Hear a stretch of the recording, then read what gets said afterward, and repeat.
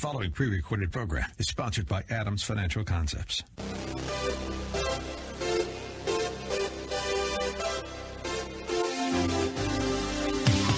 Welcome to About Money, a different approach to investing you won't hear anywhere else. Your host, Mike Adams, is a registered investment advisor and works with investment portfolios exceeding over $100,000 in net worth and has a proven track record of managing long-term investments, surpassing the markets in the long term. The information shared on the following program is for educational purposes only, and any investment advice given may not be suitable for all investors. And now, here's Mike. It is Saturday, and we're here on The Answer to talk about money. I'm really excited for the program today. We have a very special guest. I started a series on the question, is COVID-19 the Pearl Harbor moment of our lifetime? One of the biggest issues facing us coming out of COVID is in every state, the state finances. Today, I'm very excited. We have Mike Pelliciotti, who was elected Washington State Treasurer in 2020. He is the Chief Financial Officer of the state. And he's here to talk about protecting Washington financial health, how those state plans to advance policies that best serve our state's working families and retirees, and the financial transparency that goes along with that. So you want to hear what he has to say, and I feel very fortunate to have Mike share with us. Also today, we're going to have Souza, who is one of the top financial advisors here at Adams Financial, talk about the economy and what it means for us in managing client assets. But first I want to start with, is COVID the Pearl Harbor moment of our lifetime?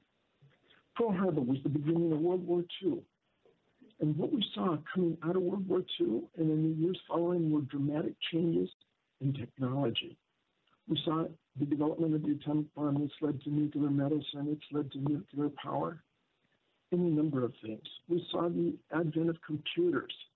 At that time, very few concepts of a computer. Today, I'm talking to you on a smartphone, which has more computing power than the computers of the 1960s. That came from World War II. The pharmaceutical industry was born in World War II. So was radar. We use radar for weather, for geology, even the fobs for our car keys. Those were changes in technology, and just some of the changes. We saw changes in lifestyles. We saw the GIs come back and be educated. And that education led to a greater professionalism, which has essentially evolved into a service economy. We saw the home building industry explode. We saw the building of the interstate highway system. We saw airports. We saw changes in media, television, and radio. Dramatic changes in demographics as well. Life expectancy went up. We saw women join the workforce. We saw exodus from the city centers to the suburbs, and a migration from the older cities of the Midwest to the West and to the South. We believe here that we're going to see the same kind of dramatic changes in technology and lifestyles and demographics when we come out of COVID. And I want to begin talking about one of the industries, and it's going to take us several programs to get through it all, but expect changes in the energy industry. It's the largest industry, somewhere between $7 trillion and $10 trillion million a year. If you compare that to media, we're talking on the radio. But if you add media, you add TV, you add books, you add movies, you add everything that's involved with media, it's less than $2 trillion, less than a third of what energy is. And a lot of what I have to say I took from books called Bold Abundance and The Future is Faster Than You Think. But I want to take you back. I want you to think about this. Somewhere between 125,000 and 8,000 years ago, humans rubbed two sticks together and created fire, according to the archaeologists. It's been a long time ago. That fire created heat that kept people warm. It gave them a means to cook, and it gave them light at night's time. But as you look at that, what happened 100,000 years ago, more than 100,000 years ago, 1 out of every 3 people in the world today live not much changed from what it was like 100,000 years ago. 1.5 billion people today have no electricity. That's according to a UN estimate. 500 million people rely on primitive fuels like wood and charcoal. But what we're going to see coming out of this whole period of COVID is a real change. Those people live with impure water and scarcity of water. They live with major health problems with no medical care. They have a lack of education. But those people are moving and will move from subsistence to consumption. I had a client once who was a plant manager for American Standard in Tianjin, China. This goes back to the late 80s. And what he said is they employed 100,000 people to build ceramic toilets, ceramic bathtubs, and ceramic shower stalls. At the time they built the plant and started producing those, not a single employee had ever seen a ceramic toilet, a ceramic bathtub, or a ceramic shower stall, let alone used one of those. Today, those people are using smartphones, they're driving cars, they buy their food at the grocery store, they buy their clothes at the department store, they drink lattes. They move from subsistence to consumption and into the middle class. And why is that important? If you look at where we are in this country, 43% of the company sales, of all company sales, 43% of their revenues come from overseas. And if you look at just the Standard & Poor's companies, over 50% of their sales, 50% of their income or their revenues is coming from overseas. That's the change that's going on in the world, and that will continue to go on post-COVID. I've been talking about the super cycle that began in 2009, will last beyond 2030. That's a time in which people are moving from subsistence to consumption. The estimates are that 93% of the world's middle class will live in those emerging nations. And the most important factor in all of that is energy. How do we get there? There's a couple ways, but I just want to talk about one of those ways today. Think solar for electricity. Today, solar supplies just 2% of the world's electricity. Just 2%. Not very much, does it? But it's growing at 30% per year. The price per kilowatt of solar energy is less than coal. It's less than oil. But think about doubling every 3 years. Because at 30%, it's doubling every 3 years. So it goes from 2 to 4 to 8 to 16 to 32 to 64 to 125% of the world's energy. That's in 15 to 18 years from now. You know, that's a rapid growth, and that's a rapid change in what goes on in the world today. And where is it going to happen? Trans-Mediterranean Renewable Energy Co-op estimates that 1 square mile of the deserts in North Africa can produce enough solar energy to be an equivalent of 1 million barrels of oil or 600,000 tons of coal. Think about it, 1 square mile. The German Aerospace Center says that the desert in North Africa has enough solar to supply 40 times the world energy electrical demand. And we could be there in 15 to 18 years of meeting all of the electrical demand, like computers or pharmaceuticals or radar or 2.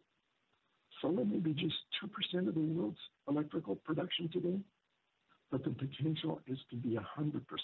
And it probably won't be 100%, but it's going to be a very significant factor, and it's going to change the world. Energy is the #1 factor in abundance, in producing abundance. But electrical energy is just 40% of total energy consumption. Electricity is just 40%. Transportation is 29%. offices and buildings of 31%, but both of those depend upon petroleum. You can see why British Petroleum forecasts that in the next 40 years, what we're seeing today is peak oil consumption, and it's going to decline. I'm going to talk about transportation and offices in the next couple of weeks. But let me give you a little preview of what's coming. 13% of all energy is supplied by transportation and cars. 13% of all transportation energy. 44% of all transportation. And it's obvious what we're seeing with the move to electric vehicles. Less automated, less obvious would be automated cars. We're going to see changes in jet fuel and significant work going on to replace petroleum. In offices and heating, we're seeing green buildings, we're seeing solar heat, we're seeing other energies used besides petroleum products. But it also means there are several other technologies that are going to go along with solar heating or solar electrical consumption. We're going to come to a commercial break. I'm going to talk a little bit about those. And then we're going to talk to Mike about what's going on with state finances. We're going to talk to Al about what's happening in the worldwide economy and in the economy in the U.S. So don't go away. We've got a lot more to cover. If you miss any part of this program, you will find a podcast. You can also find it on YouTube. Just dial in and check About Money on YouTube. And we'll be right back after this commercial break. Don't go away.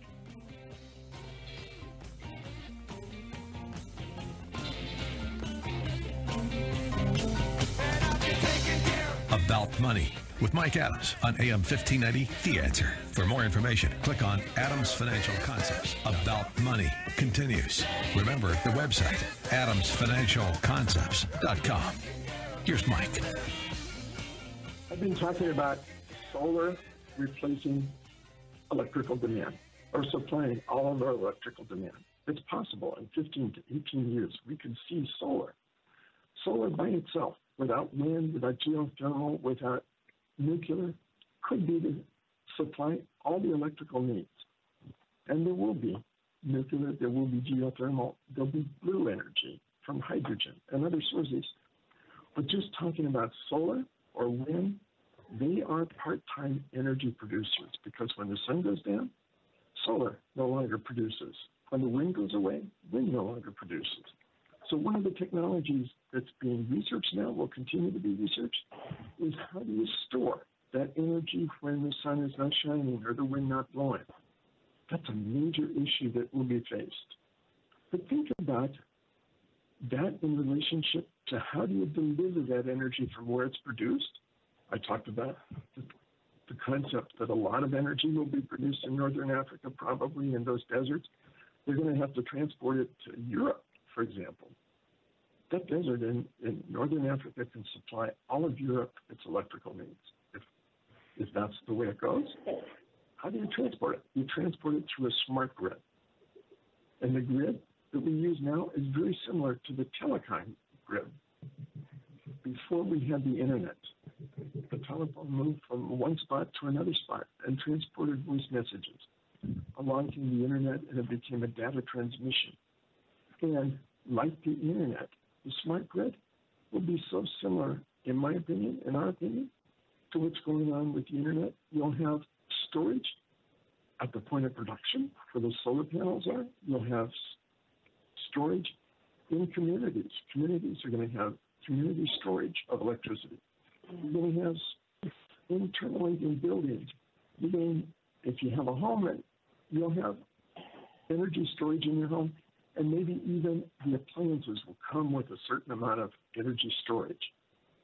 And when you think about this, and when you think about all the investments that are coming and the opportunities, one I like to think about is the incandescent light bulb. For 100 years, we had those incandescent light bulbs. 100-watt bulb would produce 100 watts. The technology came along to produce LEDs, and suddenly you didn't need 100 watts to light a room. You needed only 4 watts. We'll see those kind of innovations continue as we move forward in the next decade or 2 decades. You know, just as the internet opened dozens and hundreds of investment opportunities, so will solar, so will the smart grids, so will the battery storage. And I haven't mentioned or talked much about nuclear, hydrogen, or even dark energy. We're just tapping the surface on the changes that will be taking place. And many of the companies that will be exploiting this will be opportunities. Many of those don't even exist today. They will exist tomorrow. Richard Foster of Yale did a study in which he said that the companies in the Standard & Poor's in 1920 had an average life of 70 years. They were big. They were safe. They were built to be big and safe. The companies today have an average life of 15 years or less. They're built to be small. They're built to be nimble. There will be some great opportunities. But before we can get there, we need a healthy government as well, a state government, which brings me to Mike Pelliciotti.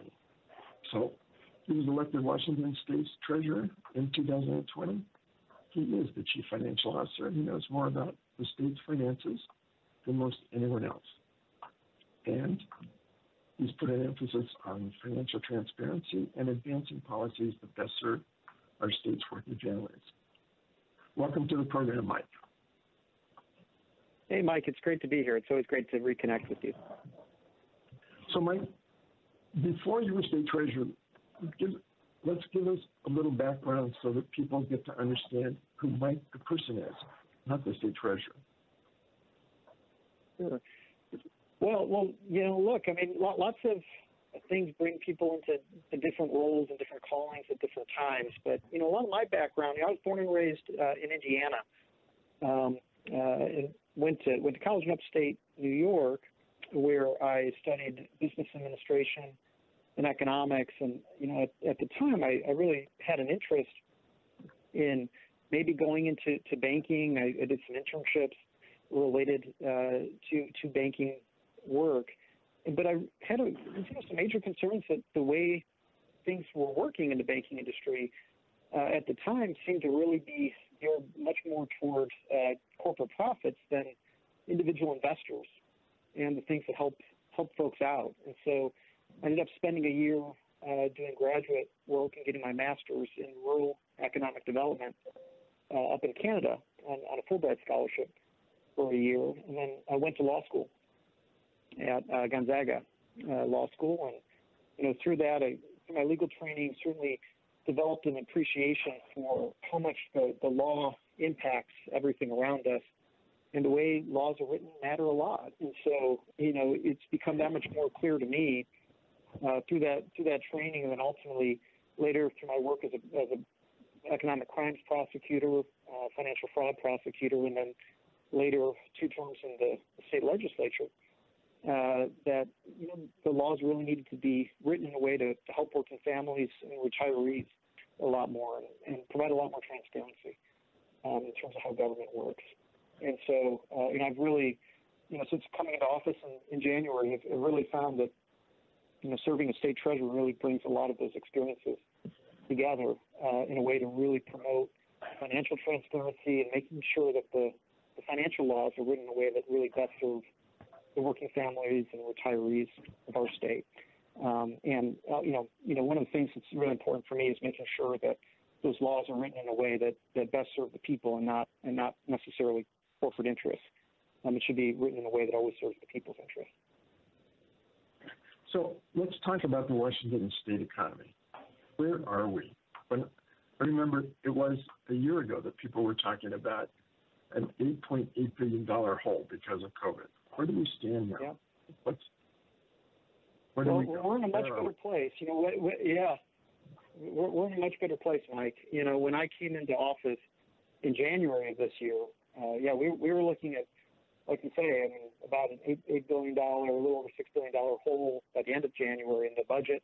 We were in the middle of an economic recession brought on by COVID. And it was a challenging time for many reasons, and our state finances were feeling it just as much. What I can say now is over the last several months, you know, our office and the legislature and others have really been working to make sure that we're doing what we need to do here in the state of Washington to protect our state finances. And I'm happy to report, you know, it's taken a lot of work. You know, one of the first things I did as state treasurer is I joined 16 other state treasurers around the country in calling on the passage of the American Rescue Plan, which brought $7 billion to the state of Washington. It shored up a lot of the certainly the budget hole that we had at the time. It allowed to restarting of our economy, and now we actually are looking at almost $900 million more over projections from just earlier this year. So now we're essentially carrying a budget surplus as we go forward into the next legislative session. So for all the challenges facing the world today, you know, folks can feel confident that their state finances are in a good place. It's one of the things that folks don't hear challenging things about right now is Washington state finances. We've done what we need to do to get things going again. That's awesome. So talk about the refunding because of interest rates where they are. What have you been able to do that way? Well, you know, I remember last time, Mike, that we spoke. It's one of the this is, you know, over a year ago.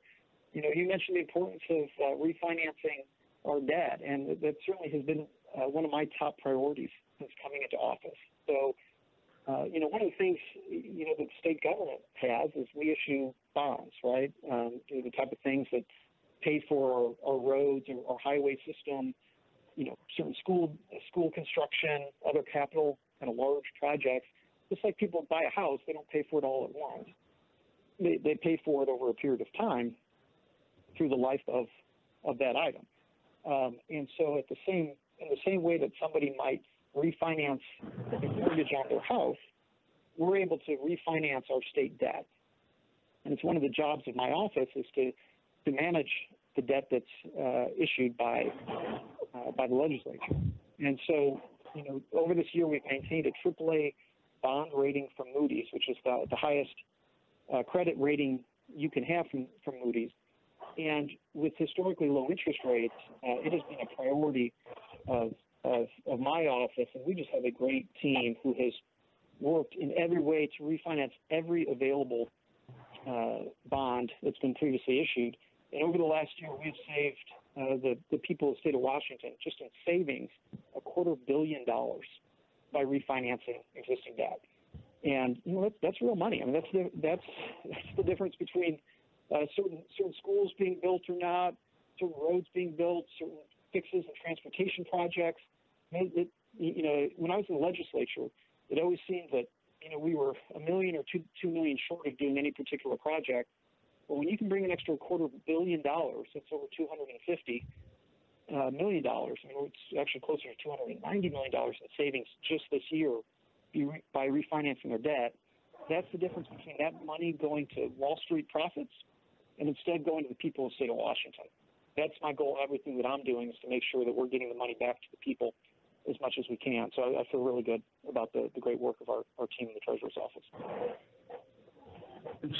It sounds like the health of the state has changed dramatically. It sounds like you're continuing to work and make the state even healthier.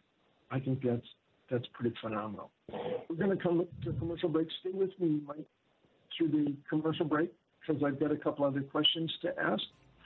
And for the listeners, don't go away, because there's a couple key questions that Mike will have some answers for, or I hope he has some answers for. We're coming back right after this commercial break. Don't go away. Stay with me. We've got more to come. About Money with Mike Adams on AM 1590, The Answer. For more information, click on Adams Financial Concepts. About Money with Mike Adams on AM 1590, The Answer. For more information, click on adamsfinancialconcepts.com.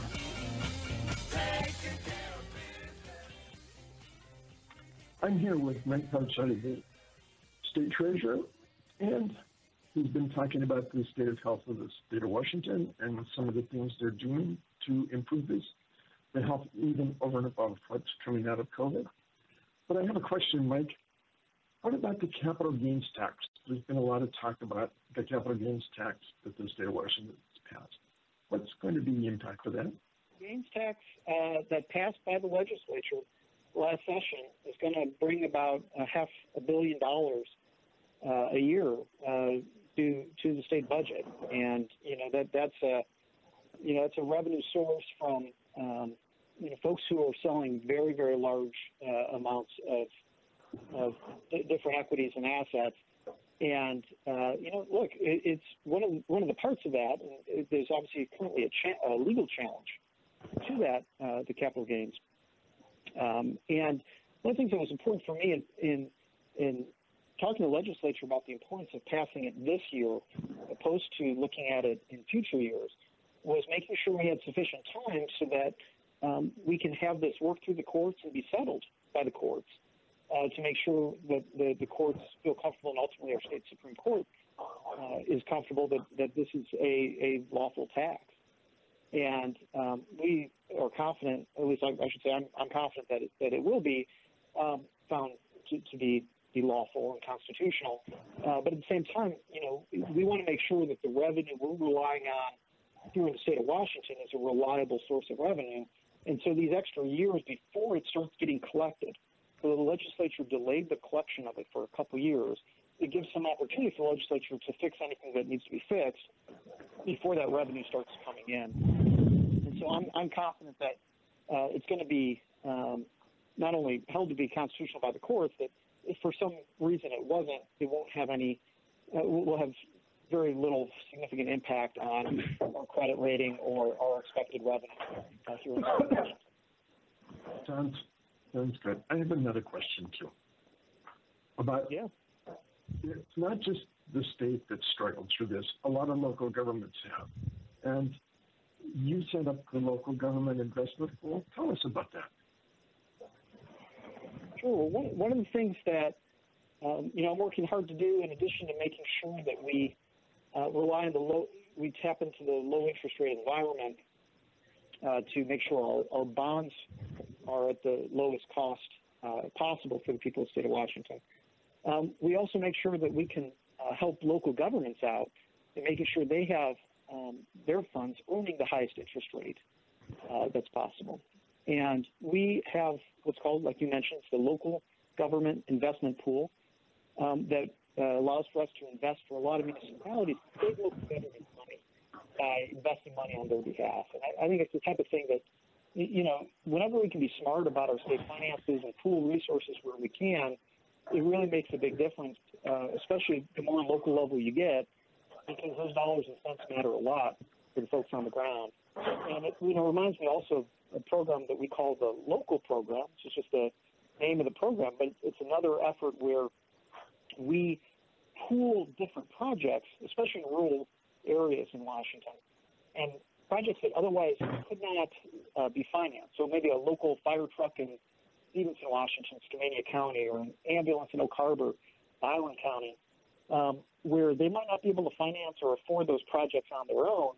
But what we will do is we will pool all those projects together and issue them at a very much lower rate because of the competitive nature of us as the state of Washington pooling all of those projects. And it really makes a big difference of delivering local government projects that otherwise either couldn't be financed or would have to be financed at a much higher rate. And again, these are the things where government's actually working for the people in a way that makes sense.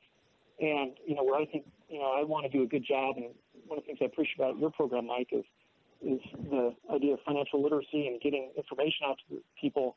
As state treasurer, it's really important to me that we're doing everything we can so that the people of the state of Washington understand what their finance is all about, how it's being worked in a way that, and make sure that we're advocating for it to work most efficiently for the people of the state of Washington. So let's talk just a little bit about investments through the state. You're doing separately managed accounts. We're very familiar with that, but maybe listeners aren't. Tell us more about the separately managed account.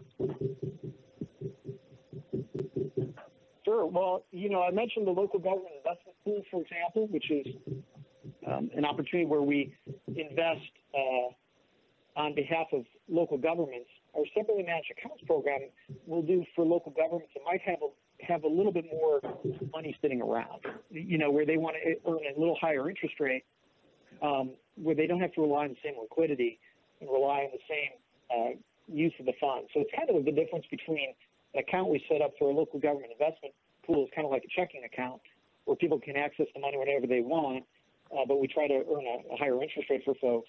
And then our separately managed account is more like a CD where people don't necessarily need to be taking the money out quite as regularly, and we're able to earn a higher interest rate for folks. And that's something that has been set up in the last couple of years in our office, and we're continuing to expand it this year to even more local governments as a way to, again, get the best return we can for every tax dollar that's coming into the state. Well, it sounds like you're doing an outstanding job. I mean, I can remember a year ago thinking the state was in real trouble with a big hole coming, and yet from hearing from you, the state's in pretty good financial shape, and it's getting in better financial shape because of your leadership. So thank you for what you're doing. I appreciate that. Well, thank you. I just want to highlight just what a great. Well, I just want to highlight what a great team we have in the Treasurer's office, who just day in and day out are doing the work, and I'm just proud to be a part of the good work they're doing here at the State Treasurer's office. Well, thanks very much for what you're doing. It's a good job. Thanks. Thanks, Mike. As a resident. Yeah. Okay, let's move on. I want to introduce Al Souza. Al Souza is a financial advisor here at Adams Financial Concepts, managing client accounts and doing a very good job at that.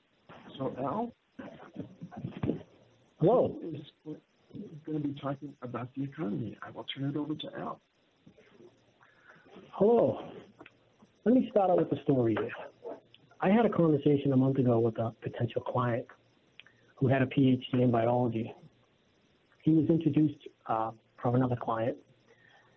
He wanted to know about our process. Before I could speak, he started to go into how he thinks we pick our investments. He said that, well, I assume you look at all the data you can find with regards to where the economy is going in markets, and you would make your investment strategy based off of that.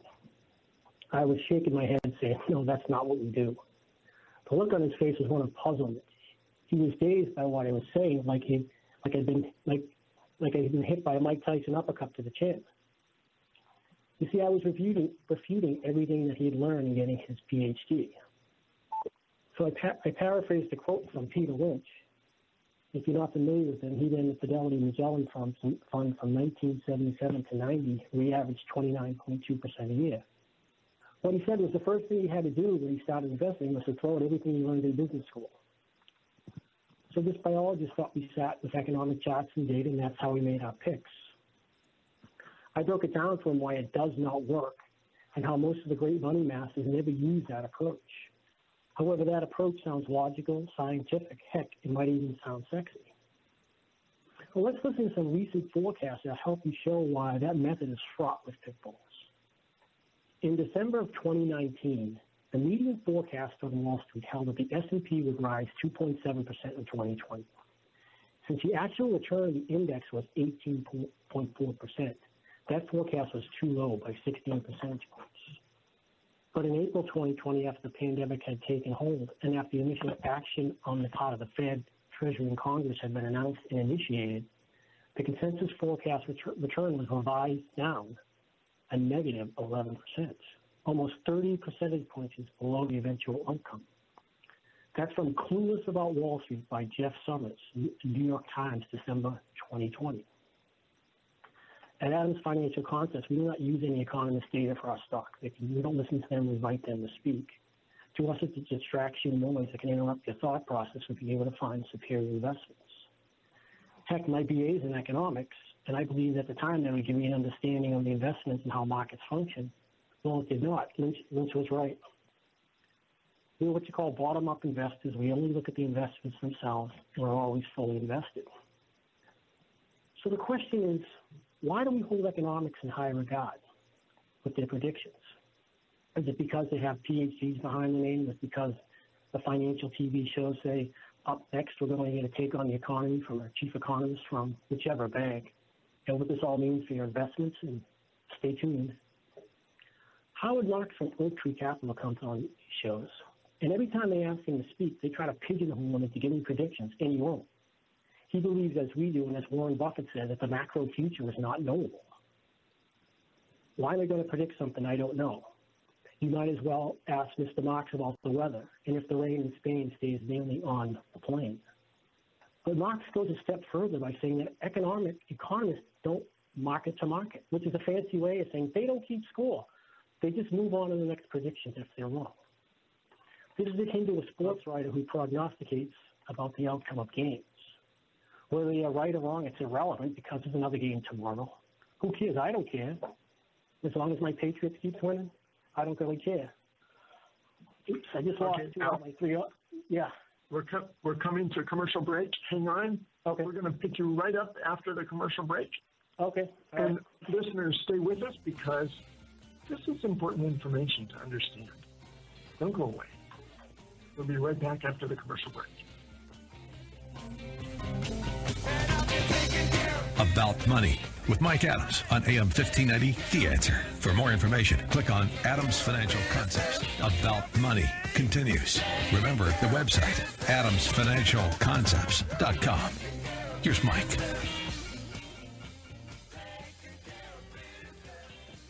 Actually, here's Al. Go ahead, Al. Thank you. So as I was saying, as Howard Marks said, they don't keep score. Just like a sportscaster, right? They don't care who's. It's irrelevant because there's another game tomorrow. Who cares?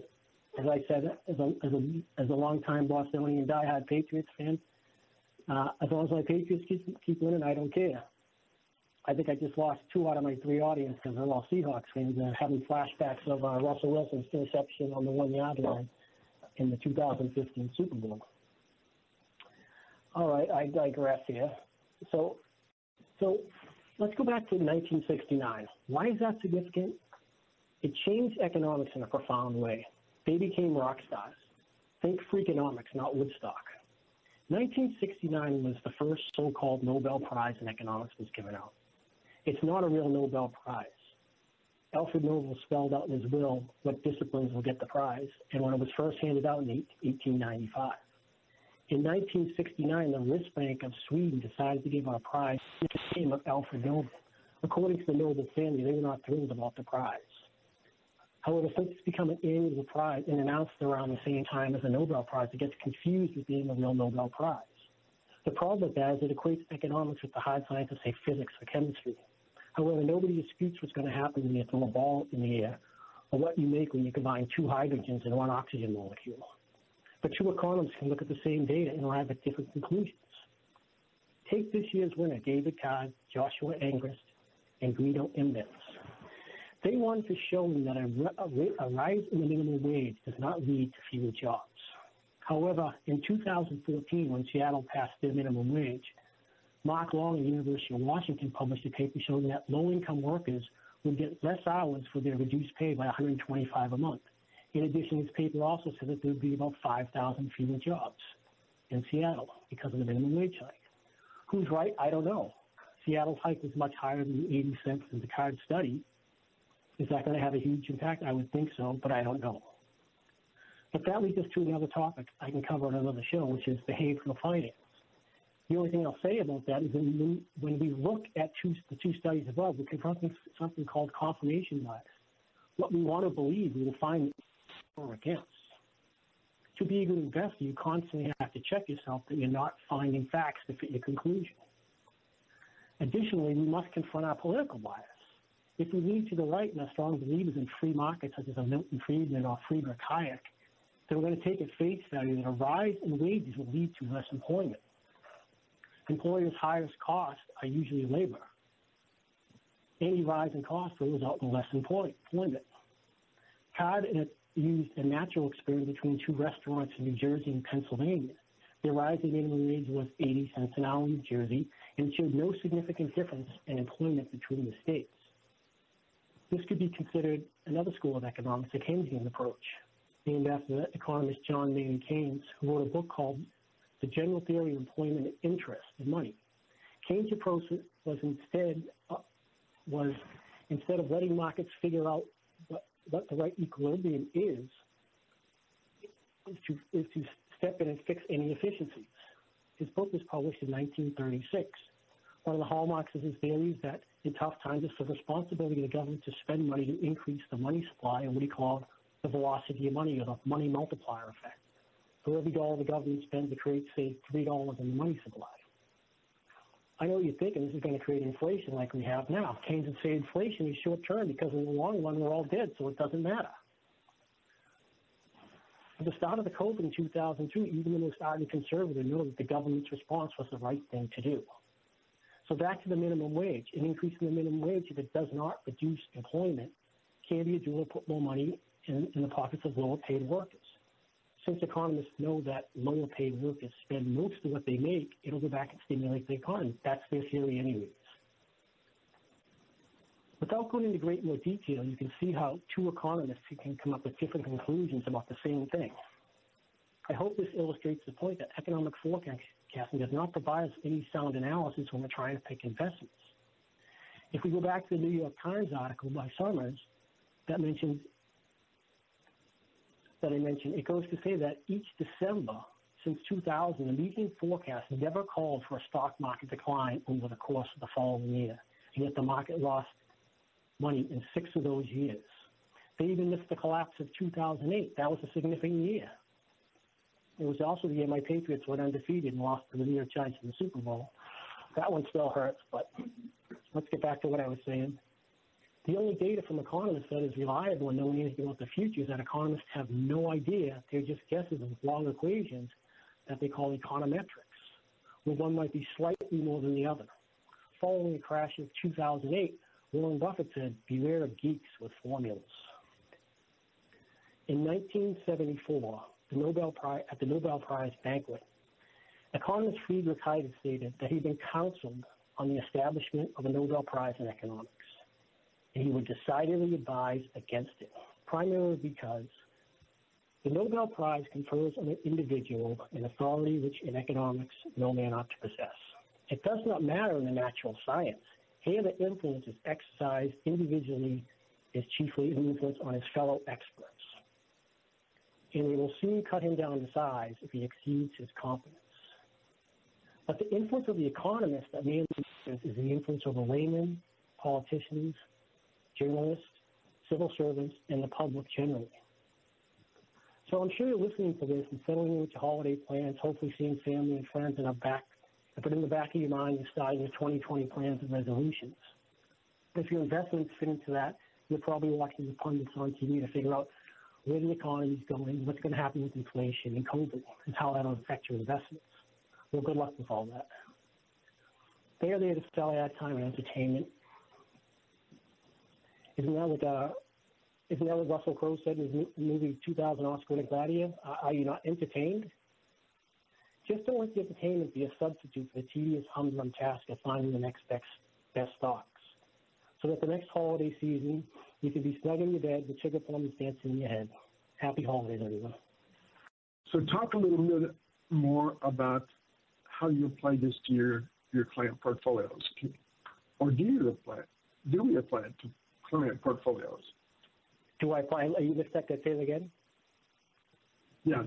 In terms of economics, when somebody comes out and says the economy is not going to grow much, how does that affect the stocks that are in our portfolios?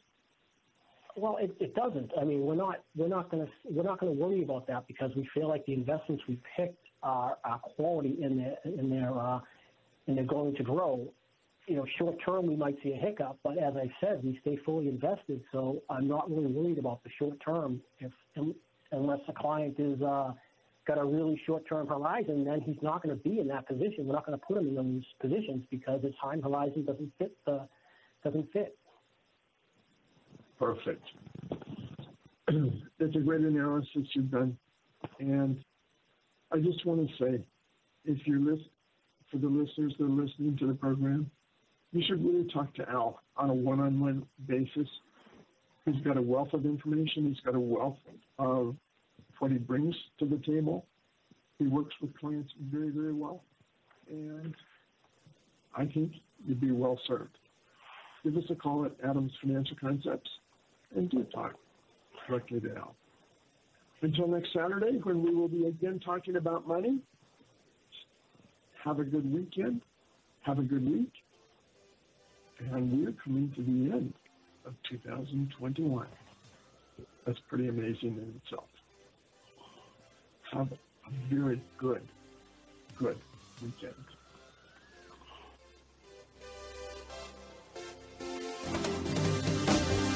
You've been listening to About Money with Mike Adams, a registered investment advisor.